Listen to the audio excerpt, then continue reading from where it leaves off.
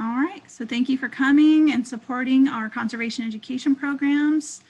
My name's Abby Zarnecki. I do the angler and aquatic education for the Nevada Department of Wildlife. With me to help moderate today, make sure I don't miss any questions from you guys or any comments or anything like that, is Nicole Haddad. She's our conservation aide. She helps with all aspects of outdoor education. And we're all part of the conservation education program. So we do hunting, fishing, wildlife education, and urban wildlife. So we do have a fishing guide we publish every single year. The waters change. I'm gonna unmute you, Mr. Lee. Keep yourself muted if you have any background noise, thank you. The fishing guide, you can follow along with that. That way, if you have any more questions, it has the map in the middle and details on all our waters. Because we have such a small group, I am giving you guys the option of asking questions verbally later on. So as you're joining in, and then one of our Trout in the Classroom teachers is joining us as well and promoted him to a panelist. Haven't done that on our webinars yet. We'll see how that goes. All right. So all this information is in the fishing guide as well and on our website, endow.org, which is the bottom of the end of my email address. You can see that there under my face. In the middle of the fishing guide is the Southern Nevada region map, and that's what I'm going to focus on, especially for channel catfish. We definitely stock them more down here than in the upper regions because their water's colder and our water's nice and steady warm. Catfish, pretty much you can fish year round in the urban ponds. So before you get out and go, make sure you have your fishing license, endowlicensing.com, or through our website, and it'll take you right to get a license. Especially nowadays, you do not have to print it out. You screenshot it or save it and download it to your phone, and that's what you would show the game warden when they're out and about. Also have a fishing checklist so you don't forget a fishing rod or don't forget your bait, especially in the fridge. I even do checklists, especially when I do events, and make sure I don't leave the bait in the fridge. I figure I have everything in the truck ready to go, and sometimes you leave your bait in the fridge, especially some sweet corn or something like that. The catfish love that stuff. If you're taking a younger person, they do have to have a fishing license. If they're between the age of 12 and 17, they only have to get a junior comp, and it can be a combo license too. And it's like $15 or $16 for a whole year. So it's a great opportunity for the youth to have their own fishing license, be able to catch their own fish. It's pretty awesome, and have their full limit. Know what is legal and what is not. We'll go over some species at the end that can often get mistaken for a carp or a catfish, especially when they're feeding on the bottom. And they are endangered, so they're heavily protected. And our urban ponds are all 3 fish limits except for carp. So carp are not protected and not regulated, and so there isn't a limit on carp. But we do have a 3 fish limit for game species, which is everything from bluegill. They are regulated, and trout in the fall and winter, and then channel catfish and bass. And check your weather. Make sure when the clouds start forming, get out an app. I use a NOAA app, is great. Even Google's actually gotten pretty good on my phone for letting me know that it's gonna rain at 3 o'clock, and it's been pretty accurate, or 3:10. So definitely check the weather, because those winds, you do not want to be stuck on the water. Or in Willow Beach is one that you don't want to be stuck near that area when the rain comes, and it'll come right up the river headed north, and you can definitely get trapped. And we saw a few cars get trapped a couple months ago, or about a month ago. All right. So I wanted to tell you guys, we are focusing on the middle one, the channel catfish. That's what we stock here. That's what we have. We don't have blue catfish, but I wanted to also show you the difference. Our waters are not that big to handle a blue catfish, honestly. So when you see those monster catfish and everybody's like, why can't we have fish that big? Because it's not the species we have here. So we don't have blue catfish. And you can see that they exceed a small child. They're over 100 pounds. And then flathead catfish as well. But we definitely have channel catfish, and a big one here is probably 10 pounds. And it could break your line if you're not careful. So we'll go over some of that towards the end too. But 30-pound would be something like you would rig up for Lake Mead and try to go after that big striped bass as well. So we are definitely going for more of the 10 to 30-pound monster catfish here. And those are considered record size fish, not the 100 pounds. So you don't have to get that ocean rig up to catch catfish out here. All right, so I'm gonna show you how we would go through the website. And then this is also like, if you're not taking notes or you wanna check another species, I already did bluegill and we already, yeah, I think, oh, yeah, I've only done bluegill for our series so far. So I just wanted to kind of go through this with you. So go to our website, it says hunting, fishing, boating. So we're going to go to fishing, and I am going to make sure you can see my mouse. There we go. So we clicked on fishing or fish, and we're going to click on where to fish, which is down in the middle. We're going to click where to fish. Kind of silly, but where to fish. And we're going to go for species because we're going to talk about channel catfish. So you can see all the species of fish. So yeah, here's bluegill, and it tells you all kinds of stuff. So we're going to click on channel catfish.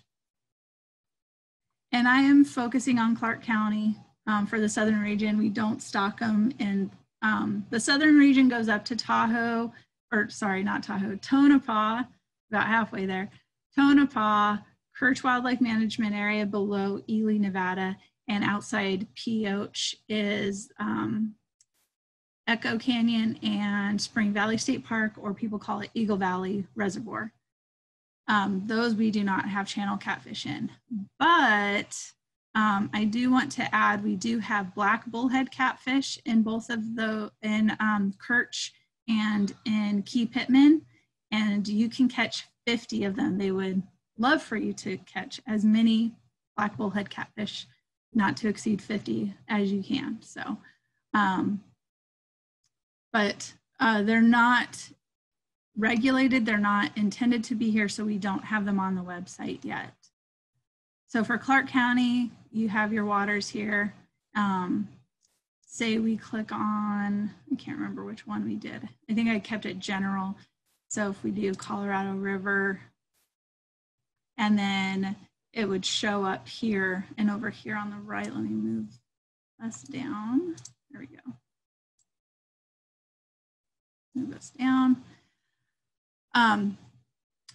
Lake Mead is this whole area here, and you can see the Nevada border on the far right side, the east side of South Cove. So they, for some reason, Google Maps sees when we put in Lake Mead, it put our angling guy, our fishing marker right over here at South Cove. But you don't want to go that far for catfish.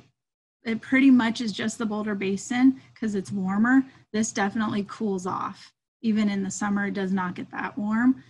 So you're going to want to look for catfish in this Boulder Basin, and then our urban ponds here, and Mesquite's an urban pond.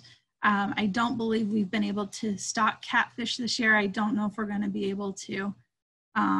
They just redid their pond. And then Heiko's up here more. But if you go to the website and click on the map, this actually becomes interactive. And then you can go through any of these waters, and it gives a little description of the water itself and what fish are in there. And this is something we're working on right now too, and it's going to get bigger and better. And so it'll be an awesome reference guide. All right, so again, in the fishing guide, you're going to be able to, in the middle, right by the fishable waters map, is the key. And so you can see over here's Clark County, and here's all lakes and reservoirs for Clark County, ponds, and then Lake Mead and Mojave. And you can see CC based on the abbreviations over here are channel catfish. So you can double check. We have channel catfish in all these urban ponds, definitely not at Cold Creek, too small for them. And Sunset Park, there's some great channel catfish pulled out of Sunset Park. And yeah, so you can go through all these and double check. And then I had brought up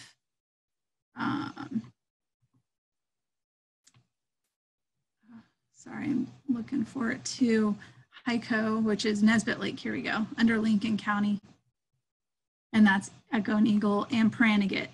Pranigat, supposedly they have had crappie and bluegill and bass in there.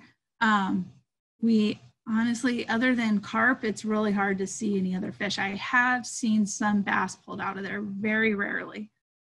So that would definitely be an option to stop if you have time, see if you can catch some bass on the way north.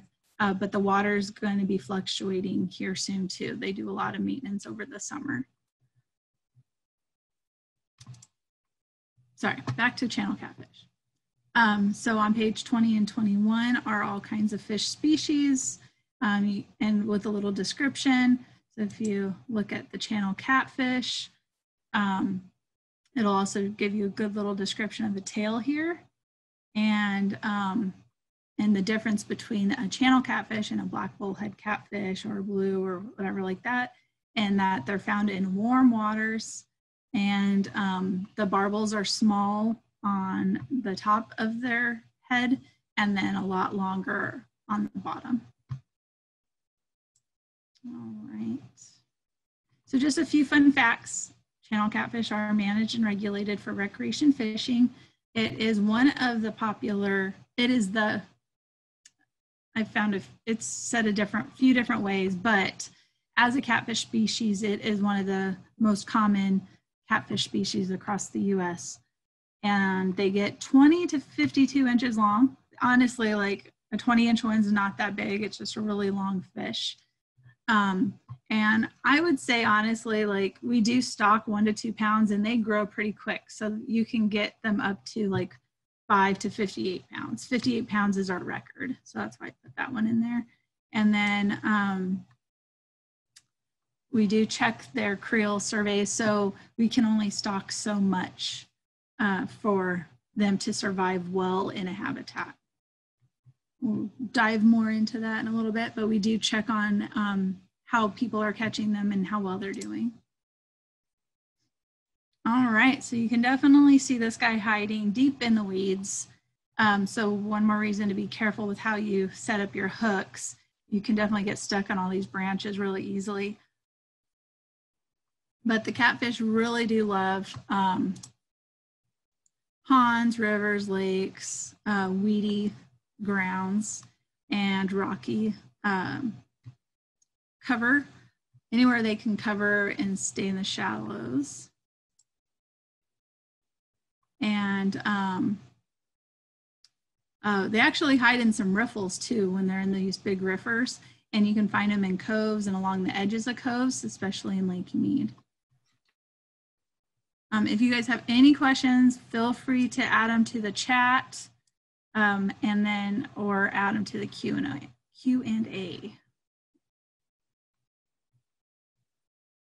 Don't want you to forget your questions.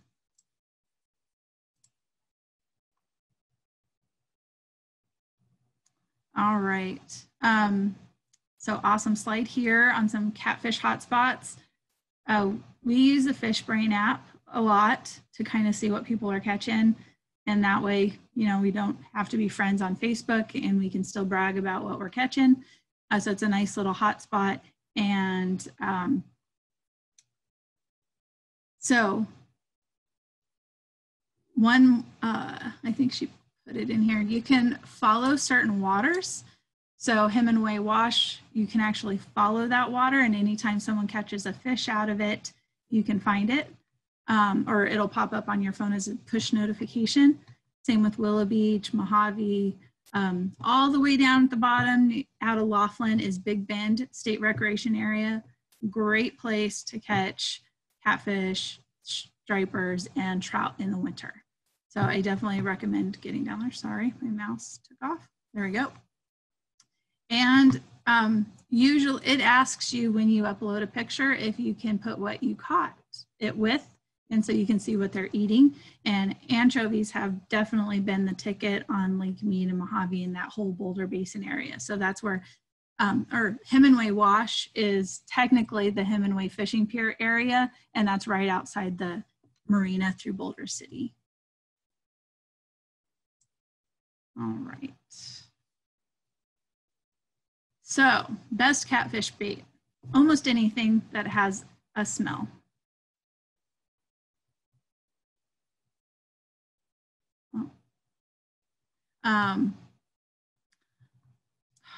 Sorry, try that again. There we go. So, people will make them.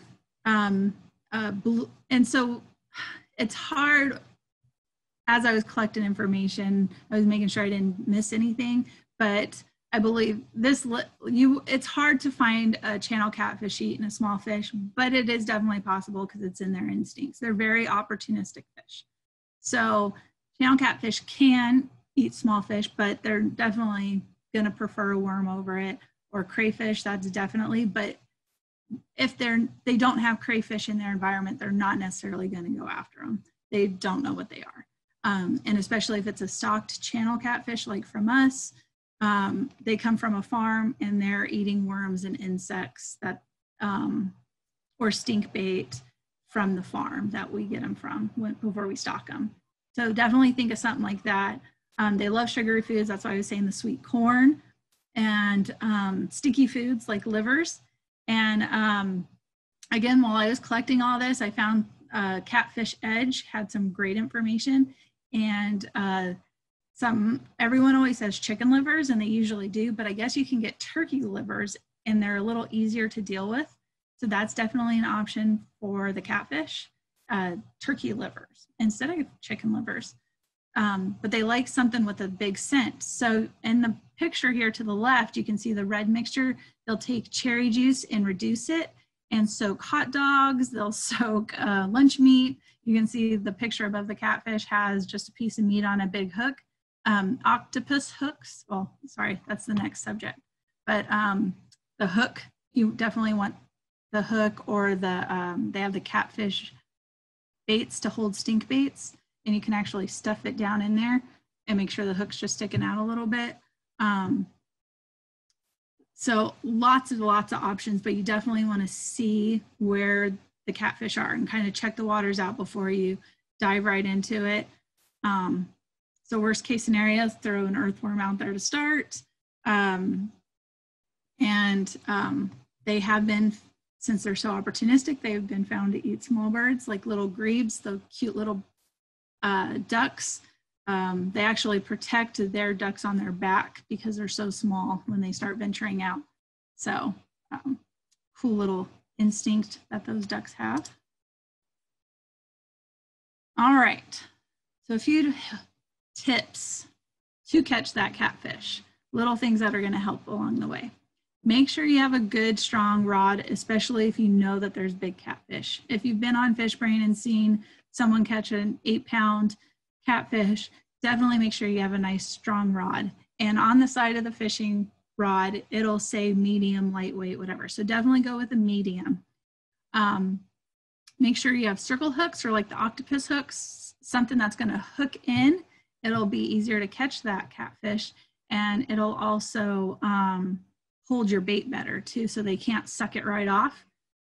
So that's one reason some people like to use treble hooks, but honestly a single hook's great. Just making sure it's a little bigger and it'll hold that bait well.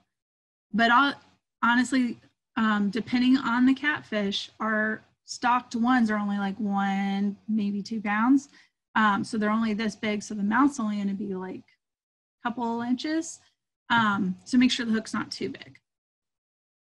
And so A 10 to 12 pound test is definitely good, even if you're going after that 2 pound catfish, and definitely recommend it. And it's hit or miss, but one of the things people like to try out is the high vis fishing line, so they'll get it in different colors. You can get it in, I would definitely recommend more of a green color here. Since our water is more green, you can see in the background of the PowerPoint. That's Floydland Park. Sometimes it also can blend in with the light rays at different depths of the water. So people try orange, and then there's red as well. And anchor your water, especially for Lake Mead or somewhere like that. We do, you can, my mouse is acting up. Definitely want to put down an anchor that is going to hold it for that water. So I have, especially for our equipment, for our programs, we have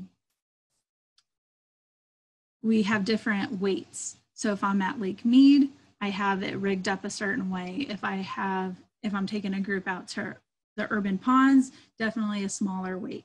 And you definitely, I do recommend for Southern Nevada waters, a sliding sinker. Don't lock it into a certain part of your line. That's exactly how it's going to get ripped off in the water. It might be a monster catfish, but it might just be that big rock at the bottom of the lake. Or Floyd lambs, really, you can see the trees right against the shoreline. Those roots go right into the water, and people get snagged on them all the time and lose really nice lures because that's just how that water is. So definitely have the right weight and anchor for that water so that your line is moving to catch their attention, but not too much. You don't want them to lose where that scent came from. So in this picture for this slip sinker rig, they have the hook right on the bottom in this picture. But you can also, my next point was the peg float. You would put a little float peg right along here, and it just a little small one, just enough to raise it up off the bottom of the water just a little bit, especially if they're not all the way on the bottom, you know, going across the bottom, you might want it just a little bit above. And also so you don't get stuck. So cool thing too is they do like noise. Again, they're opportunistic, they're looking around. You can actually, and I've seen it on Lake Mead, I think last fall, some of the catfish were hitting on rattle traps. So noise can actually be an option. So you can even get little beads that make noise on the hook. And so noise can attract it. And then just learn your waters. Definitely, if you like fishing, get out and fish as much as possible, especially if you aren't too far. Lake Mead's only, from the center of Vegas, it's maybe 40 minutes. From Henderson, it's only 20 to 30 minutes. And same from the east side of town. And so just learn your waters. Focus on a couple waters and go out there over and over. If you are on Facebook, there's a bunch of great fishing groups, and those guys, when you see them catching those fish, literally they are going all the time, and they are learning that water, they're seeing what they're attracted to and trying it over and over again. So here's a website too, that Catfish Edge, and you can look all this stuff up too. So we do a weekly fishing report, Nicole and I, and for the southern region. Every region has their own fishing report, and so definitely double check that. It also goes out in the Review Journal, so you should be able to find it online, and it is posted at Sportsman's Warehouse right by their door, and they're really good about updating it. So definitely check that fishing report before you go out, especially if you go get bait at the sports store. We have it up on the wall for you. They do really good with it.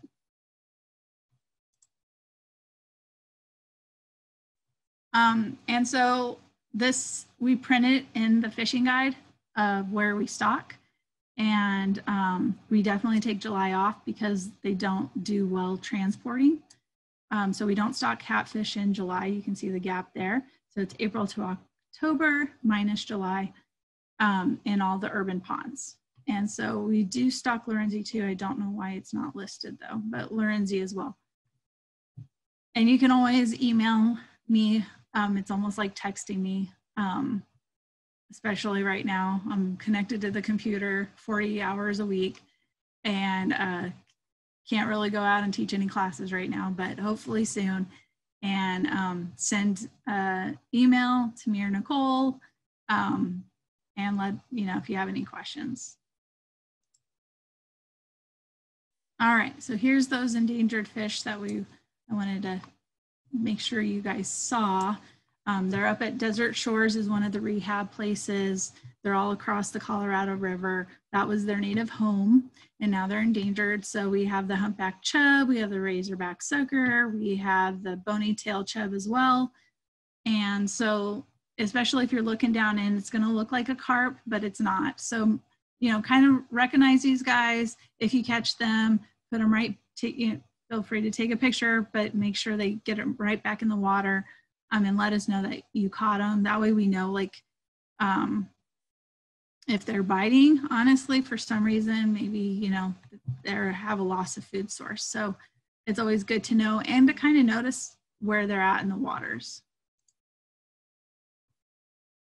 Please recreate responsibly when you go out. You know, kind of stick close to home so you don't have to mess with people too much. Practice social distancing. And honestly, social distancing is just basic angler ethics. Nobody wants to be fishing within somebody's fishing pole length of them. So that's a general rule. Fishing pole is anywhere from 6 feet to 10 feet, depending on how big the fish you are fishing for. So definitely give your fellow angler that much room at least. And depending on the scenery, as you know, the land structure as well. So even at one of our fishing clinics, we had a father-daughter come out with our junior angler. He's showing them the tricks, but you can see all the way down to the left is another family under the trees. Willow Beach, our example picture for Willow Beach is actually a group of people that all know each other and that we're helping each other cast out. So they are on top of each other, and there were a few times we did have to untangle their line. So just give everybody some room. If it's really busy, honestly, find somewhere else. The fish are going to be overwhelmed by that much traffic too. So it's not beneficial to fish right next to somebody else. And wash your hands. I do recommend soap and water. The hand sanitizer, that alcohol can actually break down monofilament really bad. So I don't recommend hand sanitizer when you're fishing much. So try to do some soap and water when you're out and about, especially if you're touching the line. And just be prepared. You got your fishing license, you're ready to go. Whatever you pack in, pack out. Go ahead and bring a bag to take it all with you just in case. Check your weather conditions. That's why they're called flash floods in Southern Nevada. And they will start as early as end of June, July. I think last year we had a bunch in July and not so much in August. So just check the weather before you head out and be careful. Check our fishing report. So you know, if we stocked that week too, we will let you know. Well, we'll let you know the following week. Or if we know early enough, we'll be able to print it for you. And if it's your first time catching a fish, or you take somebody and it's their first time catching a fish, takemefishing.org has some awesome resources and certificates. So I'd be more than happy to help you get a certificate for your first catch. All right, so if we have any questions, let us know. Hopefully we'll be doing more classes. We teach everything from bluegill fishing with families. Take the little ones. I have some practice. If you have all ages of children, I do start the little ones on with the casting plugs. And they think they're fishing too. It helps with helping the older kids that are ready to cast and release better. Yeah. Hopefully we'll be doing classes soon. We'll be doing webinars every week. This will definitely be a regular thing. And then there is a survey afterwards. So if you could fill in the survey as you leave. That would be awesome. Thank you. And type in if you're looking for a certain class on something else. We'll be doing striped bass soon and black bass. So that'll be largemouth and smallmouth black bass, sorry. And hoping to get a guest speaker for you guys, one of the guys that goes out every week and has his own tips and tricks for you. So we'll have some guest speakers throughout the series. All right. Thank you all. Have a good night. And hopefully I'll see you at the next one.